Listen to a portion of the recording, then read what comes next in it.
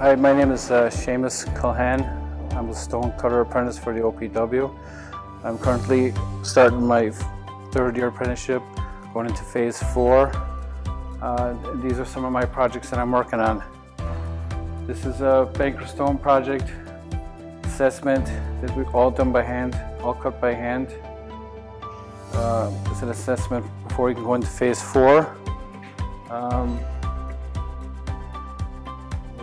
This is a lettering project. This is all hand drawn. It's going to be carved into a plaque. It's a name plaque. It's actually my home address.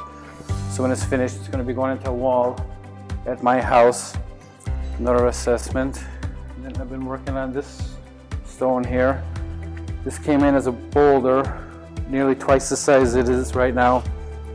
The first assessment we had to do was make a level surface, all by hand, no power tools. Level surface, and punch it down to in line with the stone. And it's going to be a seat.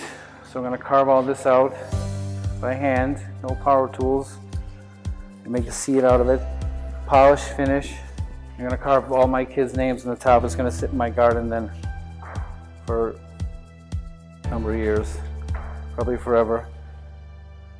This was a class project we worked on. Each apprentice made one separate piece for it all to fit together. So, and it's a great experience. You learn a lot. It's a great trade. It's more of a craft than a trade, I think, really, like, you know. It's fantastic. Well worth it.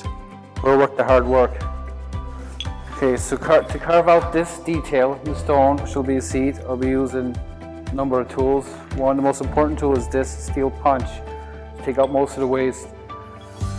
This is a claw chisel to bring it down. These are the hammers. I'll probably be using this hammer. It's a heavier hammer to get out the rough part, you know. And then we'll be switching to air tools when it gets down so much, like an air claw, to make it more even. And this will be the finishing chisel then. It'll finish out a nice smooth surface like this. Then it'll be rubbed down again with carb around them. It's like a sandpaper, but it's a stone, you know, all by hand. And then bring up the grits of sandpaper then. Probably start with a 60, go up to an 80, you know, 100, 120, all the way up to, I won't go too soft with it because it's going to be outside, but it'll be probably finished at a 400 grit. It'll be almost like glass when you see it. It'll be a mirror finish actually. When you look in it, you'll be able to see a reflection off it, you know. This will all stay this rough, you know, because that's the detail of the stone, you know. This will stay the same.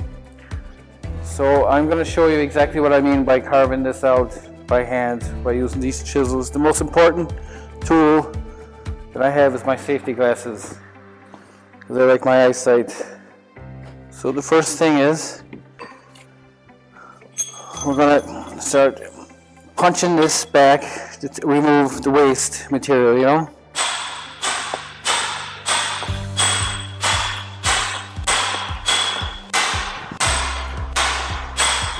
Second tool, once you get that all punched out, then you switch to a lighter hammer, to a claw hammer, and that kind of levels it as you're going, you know. This doesn't make as much, you know. This is a little lighter. So it kind of brings it down to more of a finish, you know.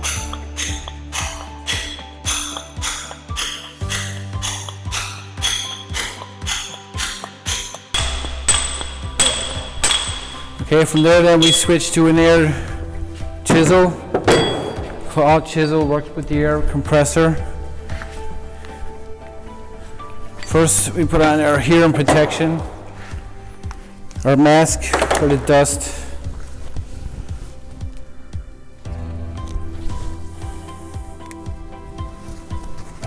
Safety first.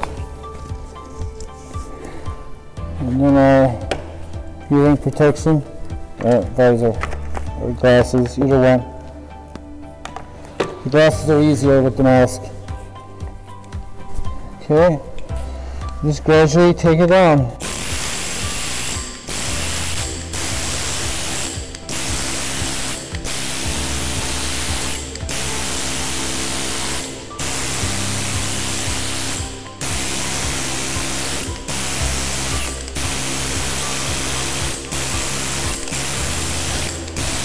Yep. Okay. Okay, so when that's all finished out, one way I'm gonna finish it, I'm gonna put carve my kids' names into the piece, and then it'll be finish it then up to 400 grit sandpaper, be nearly a mirror finish, and it'll be going into the garden. But, thanks for watching. Hope you got a lot out of it. It's a great trade, great craft to learn, and have a nice day.